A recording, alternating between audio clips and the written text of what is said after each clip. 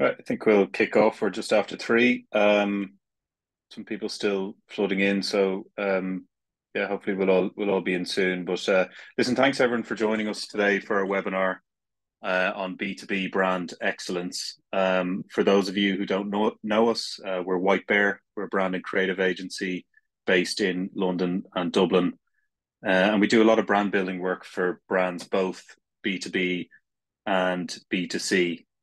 And where this webinar has come from is a journey we've been on around brand effectiveness for the last few years, where as an agency, we've always sought to understand and prove the impact our brand work had for our clients to justify their investments. But also we've widened that out, and I've had lots of questions from clients and potential clients about understanding at a deeper level brand effectiveness, brand ROI.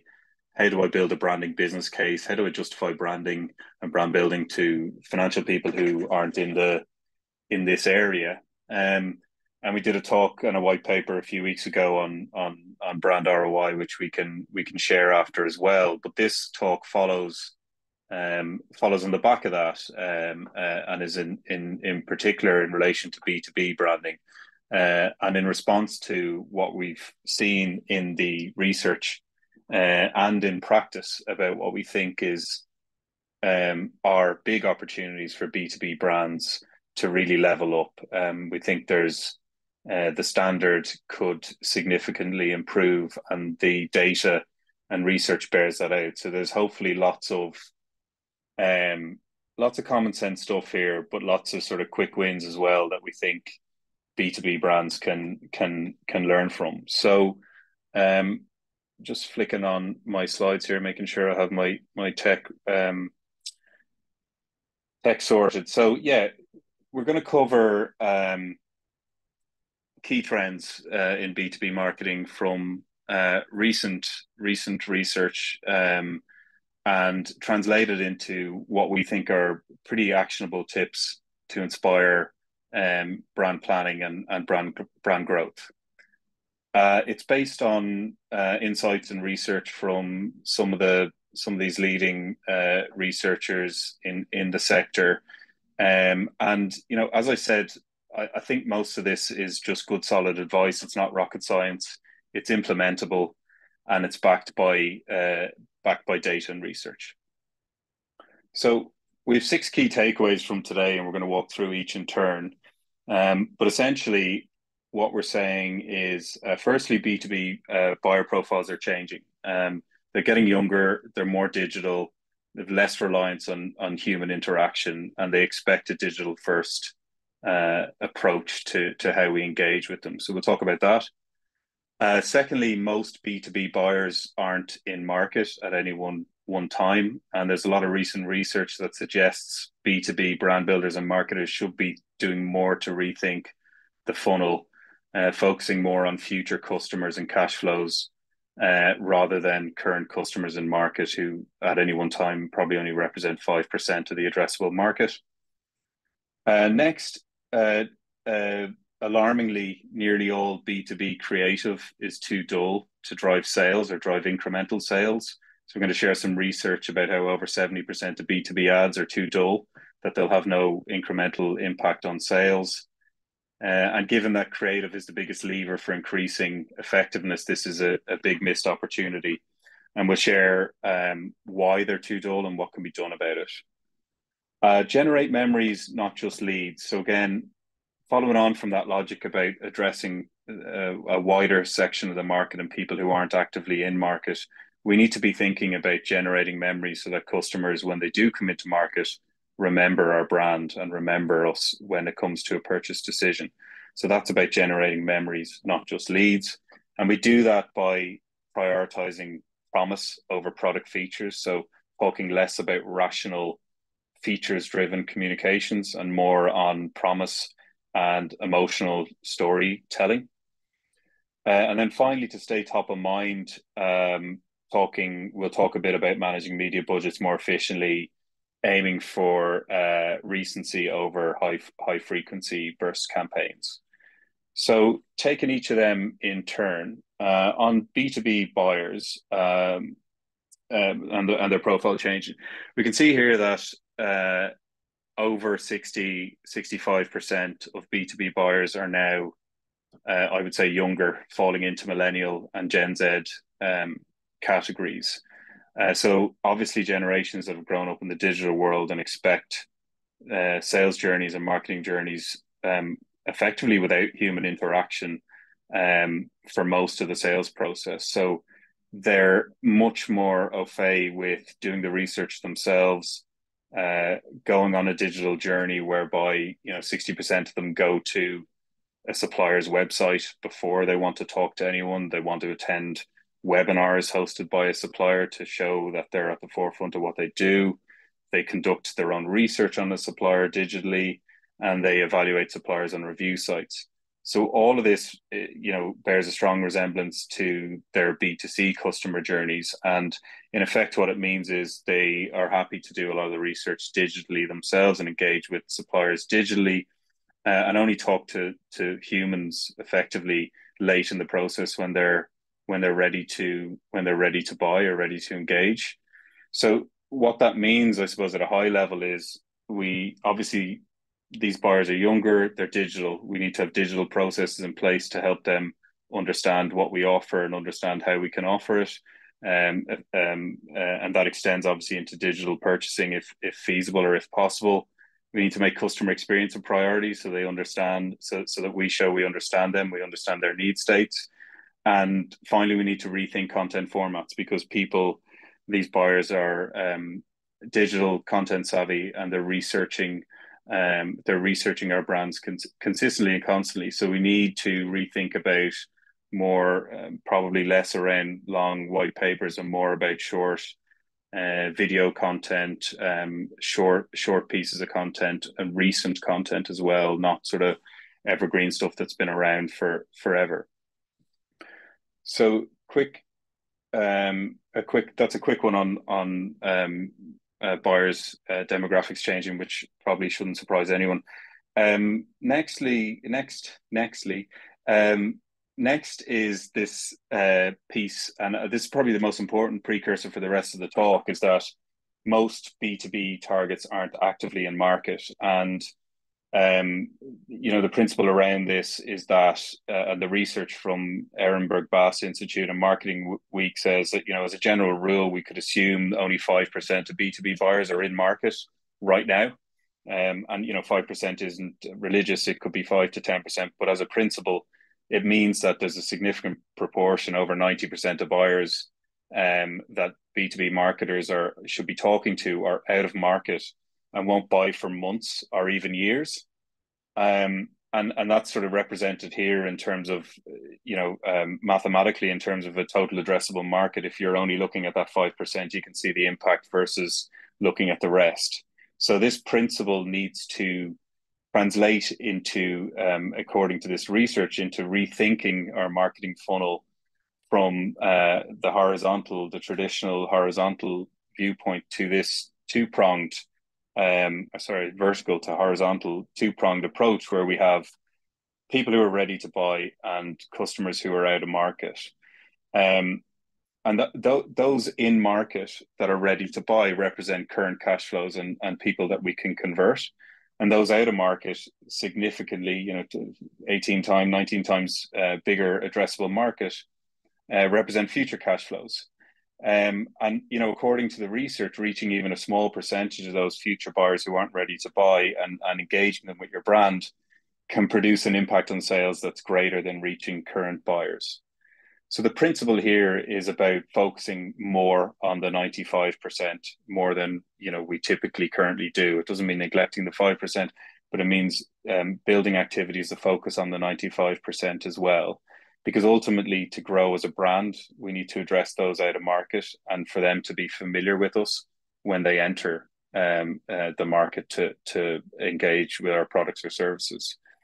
Because those that are in market, so that sort of 5%, the research and data shows that they largely use their memories of a brand to decide what to buy, rather than just searching for a brand. So And even when they do search for a brand, they prefer brands they're familiar with. And familiarity of a brand is built over time with consistent messaging. So therefore, we need to not overlook the importance of advertising our brand building to reach that 95%, because ultimately, when they come into market, if they're familiar with us, they will be more likely to engage and buy from us, and familiarity drives sales. And the bringing the 95% into our consideration drives incremental growth and sales.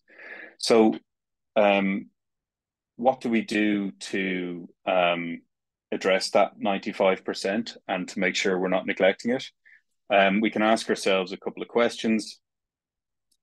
Is our campaign, our brand building, reaching future buyers and not just current buyers who are ready to convert? Is the campaign building positive mental associations and memory links for future buyers? I'm going to talk about that in a minute, about how we do that. So is it building something that the buyers will, when they come into market, will remember, oh yeah, that's that brand. I associate that brand with my current need. And is the campaign maximizing our brand's assets to boost brand recall? So we've probably all had examples of seeing ads or campaigns from brands, either consumer or business, where we say, oh yeah, I wouldn't mind engaging with that when the time's right, but then you forget the name or you forget the brand and it's gone. So it's really important that we have distinctive brand assets that can help boost the recall of our brand when people come into market. So that's all sort of well and good in terms of we're addressing the 100%. We understand our demographics, we understand that they buy digitally, but it's actually, frankly irrelevant if our creative is so poor that it won't resonate with them in the first place. And alarmingly, I suppose, for most brands, B2B ads are too dull to impact incremental sales and address that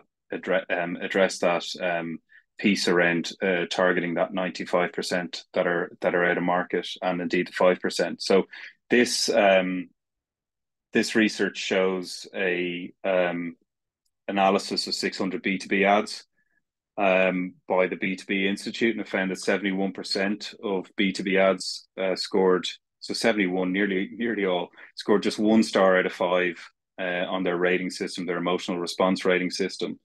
And therefore, you can see at the bottom left of the graph, are forecast to generate 0% incremental sales for the brand's bottom line. So 71% aren't creative or emotional enough to generate any incremental sales. So obviously a huge opportunity there missed out. And following on from that, more research from Nielsen shows that creative and the quality of the creative is the single biggest contributory factor to driving sales from brand building and advertising. And other research from Ehrenberg Bass finds that great creative can drive up to 10 to 20 times more sales than mediocre creative. So I suppose in a nutshell, we can optimize all the other elements, but great targeting, great reach, etc. But if we can't get the creative and the brand right, it's a waste and nothing else really matters. Okay, so a big opportunity, but what's leading to the what's leading to this poor performance? The research indicates that a significant portion of what's out there in terms of B2B creative campaigns follow a very stock formula. And video content, for example, features a voiceover over stock footage. There's no story to the content. There's no characters, and most alarmingly, they found like the brand is often only referenced towards the end of the campaign. So people don't even know what the brand is for most of it. So those first few seconds are crucial, and people aren't referencing, or brands aren't referencing what brand it's in relation to. So how can we strengthen creative? And we're going to show some examples. We touched on what bad looks like, but what good looks like is, again, it's pretty it's pretty obvious or logical, really. You know, it's building a story, it's using relatable characters that our customers can relate to in everyday settings. It's referencing brand cues early and often, so making sure our distinctive brand assets are on show. And it's prioritizing emotion and memory building over rational and functional messaging. So, MailChimp's a good example. I'm just going to play this. Look at you. Hi. All of you. Even you. Dreaming up your biggest ideas yet. Designing your world. And building it too. Baking, shaping, and shaking it. Sewing and mowing. Coding and creating it. Sometimes overwhelmed. Could we discuss the call that we've got by an often overwhelming world?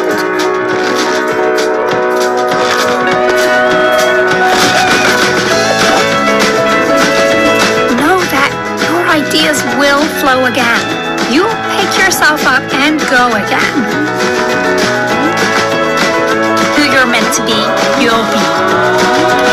Because you're never gonna stop, and neither will we.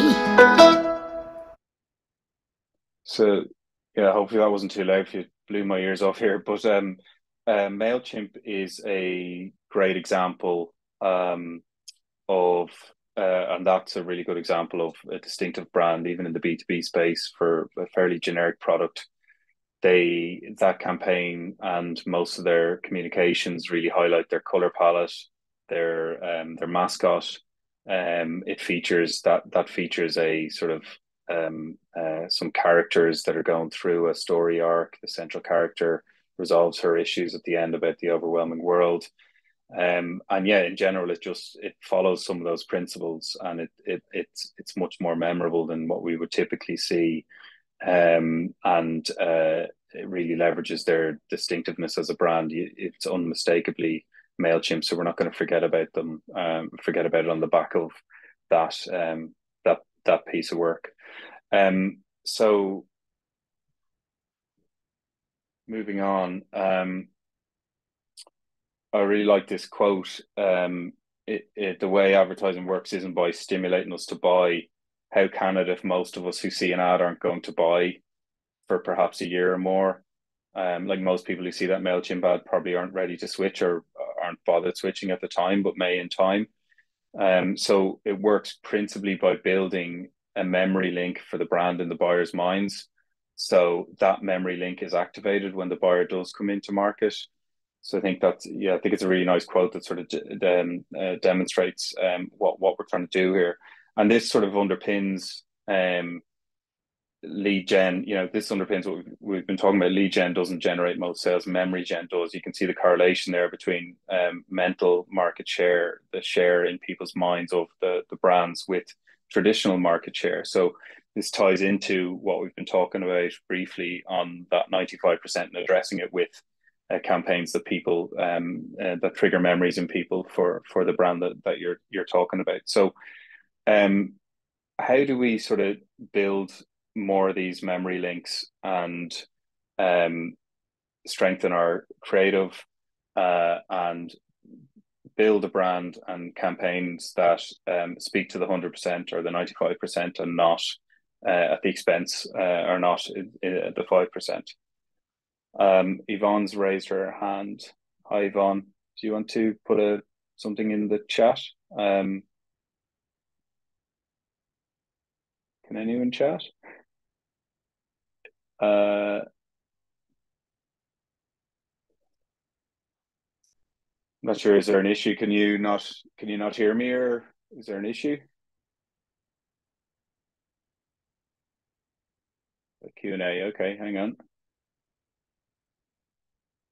Chat is deactivated. Okay, if you can stick it in the Q&A, I'll have a look at it as soon as I can. I'm assuming you're still able to hear me, and I'll crack on. But happy to try and answer questions as we go. But I'm kind of flying solo a little bit here and don't have someone to monitor the Q&A. So I'll keep going, and maybe we can ask some questions at the end if that's okay, Vanessa. So yeah. what we want to do here, just bring it back up my screen. What we want to do here is message around. We want to reach the whole category. So again, we talked about speaking to that 100% and 95%. We need to message around several category entry points. So I'll talk about that in a minute, but messaging around when consumers are likely to want to engage or purchase with our brand. So like example I really like is category entry points for beer. So if I'm on a beach and I want a beer, I'm not going to think of Guinness. I'm going to think of Corona. And likewise, if I'm in a warm pub in winter, I'll probably think of Guinness rather than Corona. So it's like having your brand assigned or aligned with various category entry points that are relevant to who you're trying to talk to. And like MailChimp, for example, might be, you know, when my existing mailer platform isn't fit for purpose, or I'm not able to do certain things with it, or I'm not able to speak to my target audience using it. So, and then the last one is branding everything. So speaking and showing your brand identity across everything. There's no point in doing creative that doesn't showcase your brand or showcases it too late in the story, and customers won't remember the brand that they're engaging with. Just moving on here. I will leave this behind in terms of identifying category entry points, but I'm going to give an example now of a brand that does this really well. But this is a diagram of how you can identify category entry points to build your messaging around. And an example of someone who does this really well, I think, is Pleo. They're an expenses platform that helps automate expenses essentially. And the campaign they did in London, I think last year, was really built around broadening their reach and appealing to people who aren't necessarily in market. And they built it really cleverly around you know, these pain points that we would all experience as part of the expense process, like working late, having to do your expenses, overwhelmed with paperwork and trying to, you know, take photos of your receipts, stress over invoices, having awkward conversations with people about expenses they're trying to approve. So it's built around these pain points and I suppose entry points, but it's also really well branded. It's like it showcases their brand color, it showcases their distinct illustration style, and it's in their own tone of voice, so it's unmistakably Pleo, and it's really memorable. So again, this is a really good example of something that has reach outside of the 5% who are ready to buy, is branded everywhere and references various category entry points. So what else do we have that could help build those memory links so people remember our brand when they're ready to buy? A really interesting one that's very underutilized and very powerful in B2B is the use of what are called fluent devices, which is another name or fancy name for brand mascots or characters essentially. And use, you know, their characters or mascots used by the brand as the vehicle to drive drama or drive engagement across their campaign. So obviously we just saw a little bit of that with MailChimp and their iconic mascot. And I think, you know, all of us are probably familiar with B2C mascots and the power of them. But really interestingly, if we look at the data for B2B, we can see that ads with a character or a fluent device can be up to twice as effective than those without. And yet in B2B advertising, less than 1% of brands are making use of them. And I think we're starting to see more of it now, a little bit there with MailChimp. Sage have started to adopt some of it. And we're starting to see more of some of these principles come to bear. But obviously this could be a real opportunity for B2B brands. We built a brand around a fluent device for a workplace wellness monitoring tool called Strive, and they're competing against probably more rational type products like Office Vibe or Peakon that probably don't hero as much the human element of team well-being and office well-being. So what we wanted to do was lean into that differentiation and talk to the element of employee well-being, that people are people, they're not numbers, they're not data. And whilst it's lovely to see how they're doing out of 10 and how they're feeling, ultimately what we want to do is tap into how they're feeling and why they're feeling like that. So building this fluent device that would change, the illustration would change as and when people are feeling differently, to represent the workplace and represent how people feel, was really powerful. And they've since gone on to grow significantly. We've won a number of Transform Awards for the impact that branding work had on their identity.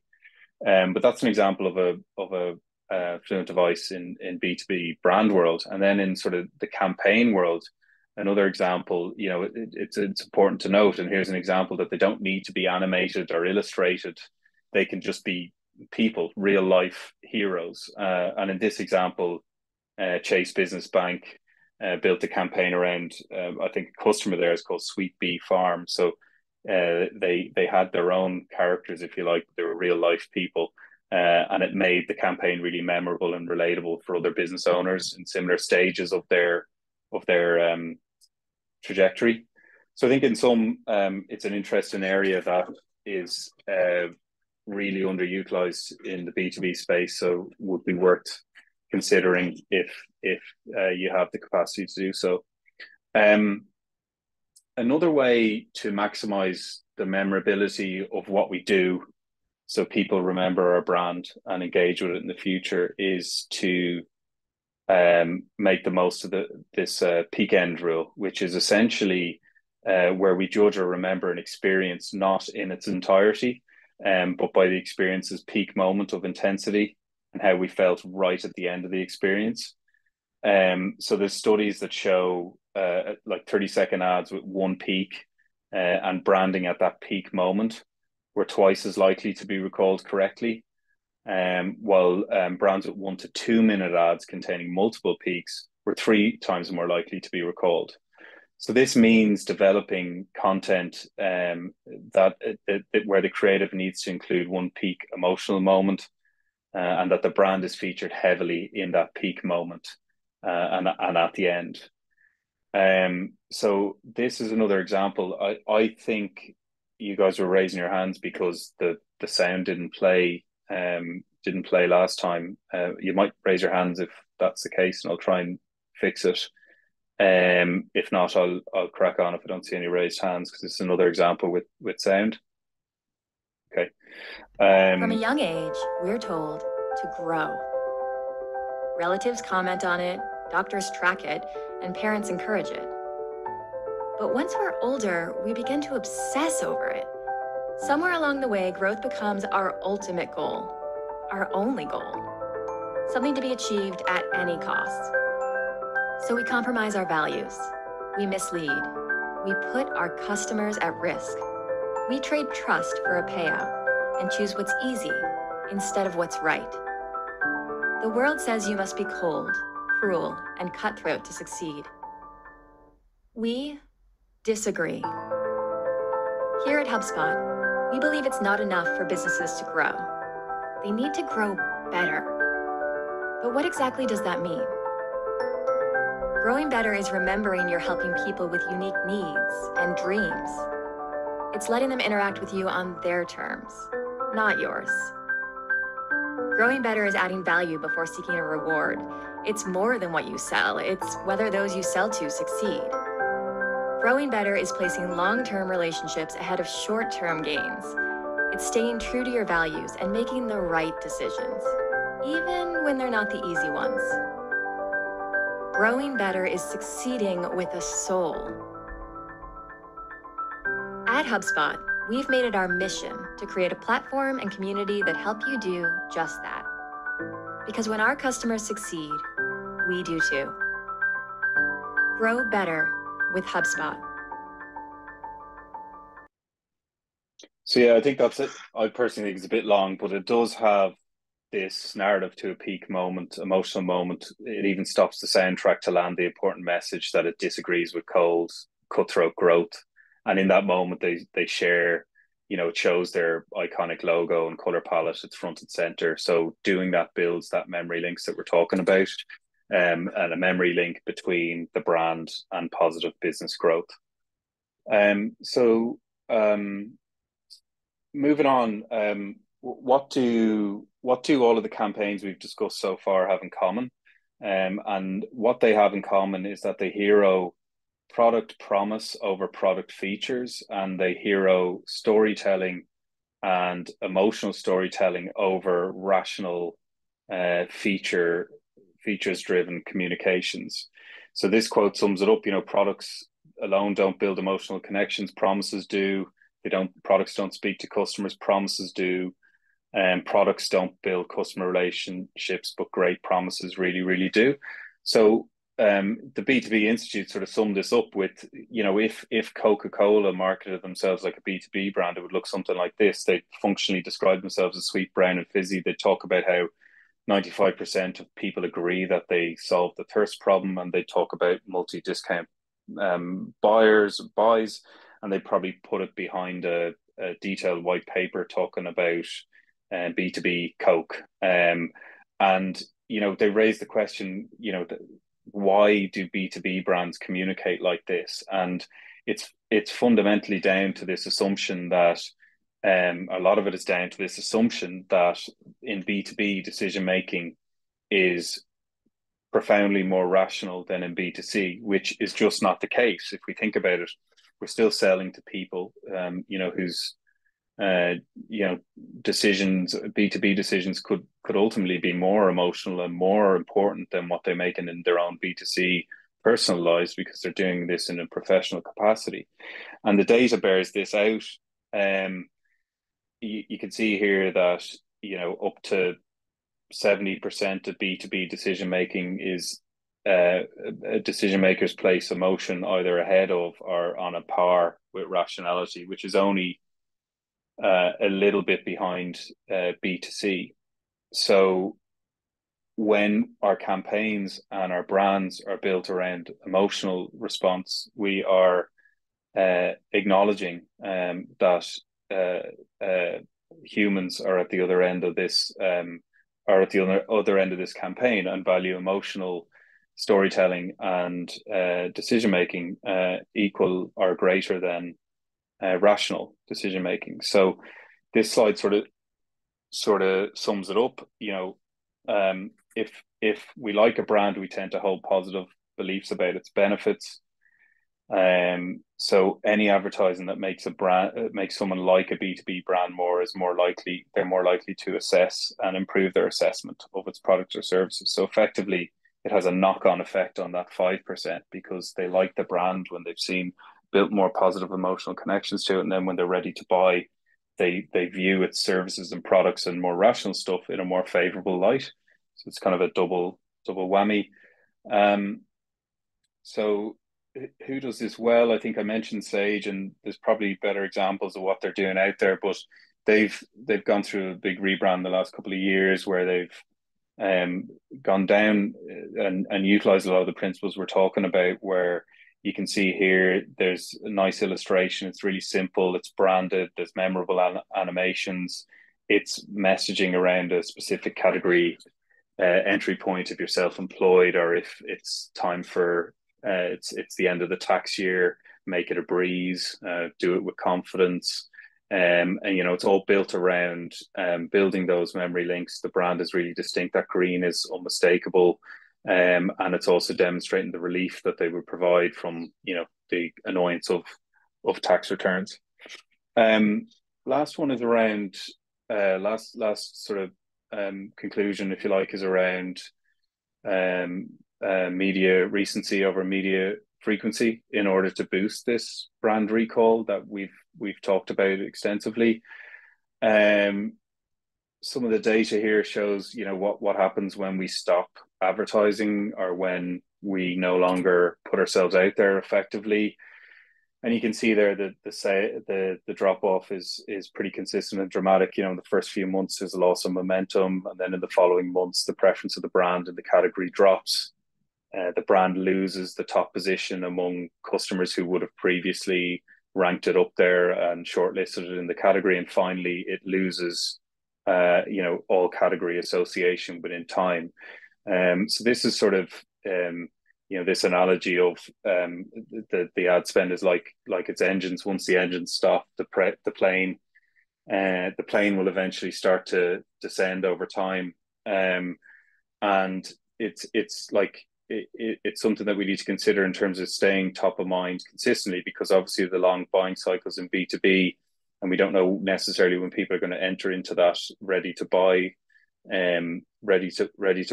period. We need to stay in top of mind frequently and not just on one-off basis. So what we think, the most effective and cost-effective way to stay top of mind is to focus on these shorter bursts and maintain the brand on with sort of lower spend, higher frequency content campaign, webinars, thought leadership, etc. So essentially it keeps the brand front of mind over time, so that when someone comes to buy, you're front of mind and it hasn't been too long since they've been exposed to the brand. So like the gray dots here represent what would happen in a high frequency campaign, which would be a high burst of impressions over a short period of time. But the yellow dot is more about recency and doing it more frequently, building impressions over time. And they can demonstrate, and I suppose, how they can refresh those memory structures so people are consistently reminded of the brand, and that familiarity builds over time. So avoiding that memory corrosion, if you like, of people not being exposed to your brand, I think we would talk about high frequency, avoiding high frequency launch and leave campaigns, do more recency campaigns, generating the impressions over time, and maintaining consistent, always on approach. Low frequency campaigns doesn't have to be high spend; it's just staying that front of mind consistently over time. So yeah, sort of bringing that all together, there's sort of 5 or 6 conclusions, and there's a lot in this, and hopefully it'll be digestible either as I talk through it or when I send the deck. But if we were to sum up the 6 or so learnings in practice, I think what we're seeing is obviously the B2B profile, B2B buyer profiles are changing. We talked about them being younger and more digital, so we need to stay on top of that, and we need to prioritize digital customer journeys, and we need to look at more short form content formats and video to stay consistently top of mind and empower them to do the research that they want to do digitally before buying. B2B buyers aren't actively in market, so we talked about planning campaigns for future cash flows. We talked about where budgets allow, opt for the broader reach campaigns that here as distinctive brand assets, the Pleo example being a perfect example of that. So broader reach, branding, everything, getting in front of customers that may not necessarily be ready to buy, so that you can grow market share as and when they do come into market. Most B2B creative is too dull to drive sales. So what can we do? We don't want to be among that 70%. We need to work our content around story arcs. We talked about featuring characters. We talked about it being relatable in relatable situations. We talked about branding the content and referencing the brand consistently so that people don't forget it's your brand. And we talked about maximizing those emotional peaks and connecting it to your brand and doing that at the right time. We talked about generating memories, not just leads. And again, those memories being really important for when for breeding familiarity and for when those buyers will come into market to buy. So we need to get hero characters in our communications. We can add images and quotes from key employees. We can make sure all video content contains at least one emotional peak. Make sure our brand is front and center and people understand that we're referencing our brand and not someone else's. We talked about prioritizing promise over product. So we need to acknowledge the emotional benefits our product offers. We need to speak in relatable stories, not just in facts and data. Remember that people and humans are primed to remember stories and not data. So how do we do that? We build some of those storytelling arcs that we talked about earlier. And yeah, the bit about we can risk brand recall and sales with high frequency burst campaigns. So let's opt for recency campaigns, always on, low frequency, keeping in touch, keeping front of mind consistently. So that's kind of the whistle stop tour checklist here. I think is really useful. It just summarizes what we've talked about, right from brand into campaign, content, and media, and hopefully gives a nice summary of what we've been through. I think there's a lot we've gone through in quite a short space of time. So I'll be sharing the deck, and happy to sort of take any questions or to have a follow-up session with anyone that wants to go through some of this stuff and learn what you can potentially do with your own brand. So yeah, if there's any questions, let me know. If not, thank you for listening, and hope to see you all or speak to you all again soon.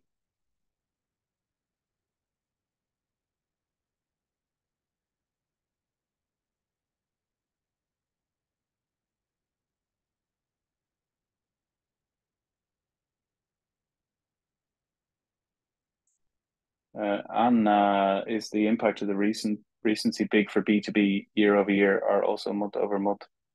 I mean, is the impact on sales visible also if you don't advertise for a couple of months or even 4 months, or should you totally stop for almost a year to start seeing the impact? Obviously, yeah, I think, Anna, what you're asking is it a full year for you to see the impact? I mean, the study was based on stopping for a year, but equally, based on what I was discussing, particularly in point 6 about staying front of mind and maintaining always on communications, I would advise not to stop even for the 4 months. If you can keep an always on approach, great. But the data and the study was based on over a year, so I would just get back to it if you can. Yeah. So I think that's it. There's no more questions unless anyone has any. Anna, happy to pick that up with you separately as well if that didn't if that was too quick. Okay, Brill. Well, look, thanks everyone. I will share the deck and hope to see you all again soon. I hope that was useful. Thanks, guys. Bye.